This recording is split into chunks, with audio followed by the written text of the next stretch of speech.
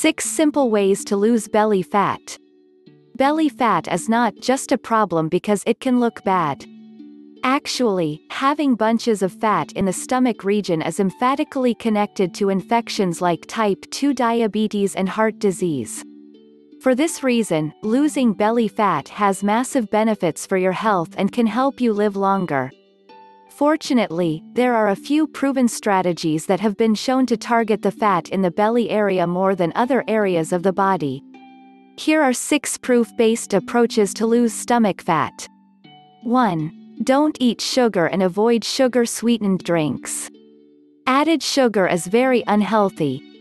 Sugar is half glucose, half fructose, and fructose can only be metabolized by the liver in significant amounts.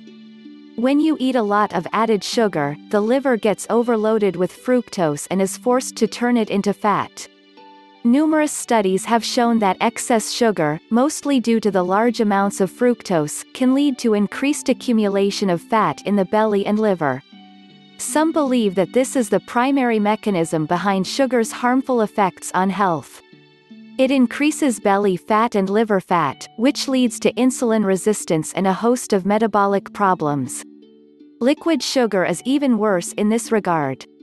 Liquid calories don't get registered by the brain in the same way as solid calories, so when you drink sugar-sweetened beverages, you end up eating more total calories.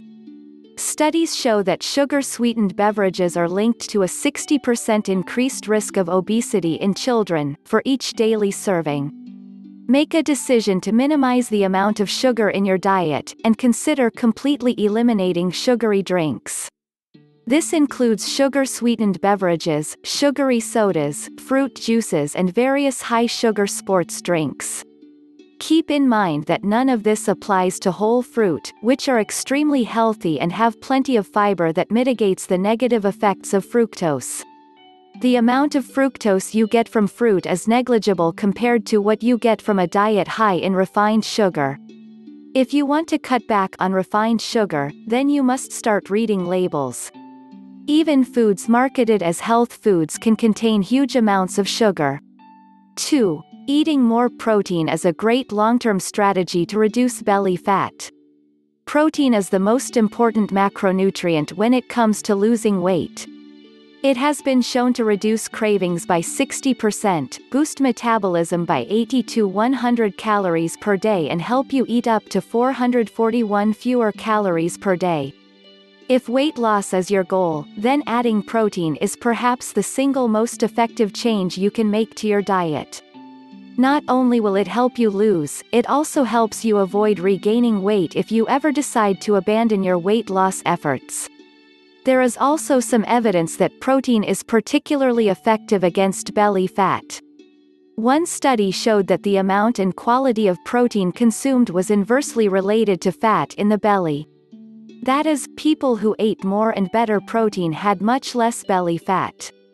Another study showed that protein was linked to significantly reduced risk of belly fat gain over a period of 5 years. This also showed that refined carbs and oils were linked to increased amounts of belly fat, but fruits and vegetables linked to reduced amounts. Many of the studies showing protein to be effective had protein at 25 to 30% of calories. That's what you should aim for. So make an effort to increase your intake of high-protein foods such as whole eggs, fish, seafood, legumes, nuts, meat and dairy products. These are the best protein sources in the diet.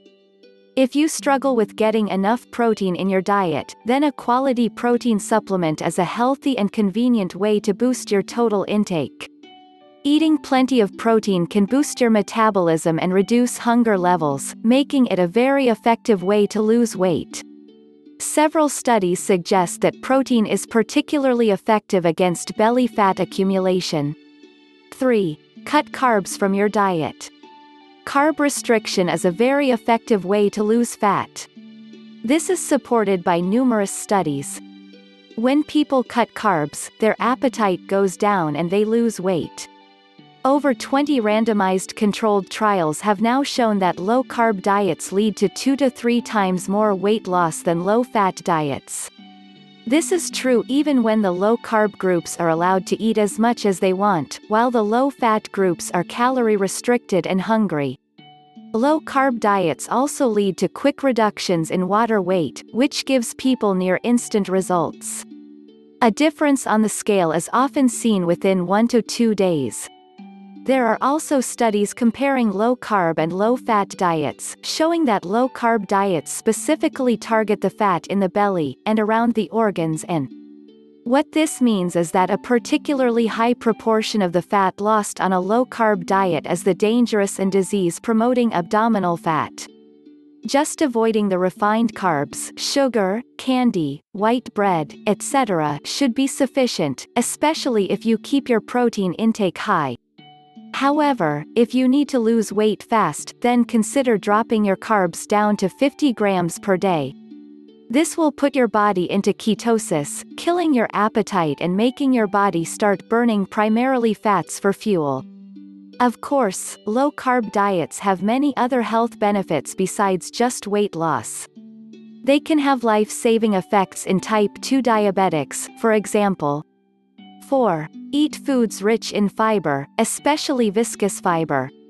Dietary fiber is mostly indigestible plant matter. It is often claimed that eating plenty of fiber can help with weight loss.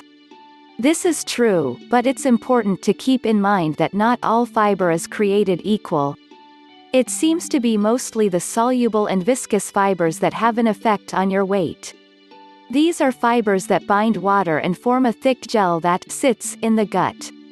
This gel can dramatically slow the movement of food through your digestive system, and slow down the digestion and absorption of nutrients. The end result is a prolonged feeling of fullness and reduced appetite. One review study found that an additional 14 grams of fiber per day were linked to a 10% decrease in calorie intake and weight loss of 4.5 pounds 2 kilograms over 4 months. In one 5-year study, eating 10 grams of soluble fiber per day was linked to a 3.7% reduction in the amount of fat in the abdominal cavity. What this implies, is that soluble fiber may be particularly effective at reducing the harmful belly fat. The best way to get more fiber is to eat a lot of plant foods like vegetables and fruit. Legumes are also a good source, as well as some cereals like whole oats. Then you could also try taking a fiber supplement like glucomannan. This is one of the most viscous dietary fibers in existence, and has been shown to cause weight loss in several studies. 5. Exercise is very effective at reducing belly fat. Exercise is important for various reasons. It is among the best things you can do if you want to live a long, healthy life and avoid disease. Listing all of the amazing health benefits of exercise is beyond the scope of this article, but exercise does appear to be effective at reducing belly fat. However, keep in mind that I'm not talking about abdominal exercises here. Spot reduction, losing fat in one spot, is not possible, and doing endless amounts of ab exercises will not make you lose fat from the belly. In one study, 6 weeks of training just the abdominal muscles had no measurable effect on waist circumference or the amount of fat in the abdominal cavity. That being said, other types of exercise can be very effective. Aerobic exercise like walking, running, swimming, etc. has been shown to cause major reductions in belly fat in numerous studies. Another study found that exercise completely prevented people from regaining abdominal fat after weight loss, implying that exercise is particularly important during weight maintenance. Exercise also leads to reduced inflammation, lower blood sugar levels and improvements in all the other metabolic abnormalities that are associated with excess abdominal fat. 6. Track your foods and figure out exactly what and how much you are eating. What you eat is important. Pretty much everyone knows this. However, most people actually don't have a clue what they are really eating. People think they're eating high protein, low carb, or something else, but tend to drastically over or underestimate. I think that for anyone who truly wants to optimize their diet, tracking things for a while is absolutely essential. It doesn't mean you need to weigh and measure everything for the rest of your life, but doing it every now and then for a few days in a row can help you realize where you need to make changes. If you want to boost your protein intake to 25 to 30% of calories, as recommended above, just eating more protein-rich foods won't be enough. You need to actually measure and fine-tune in order to reach that goal.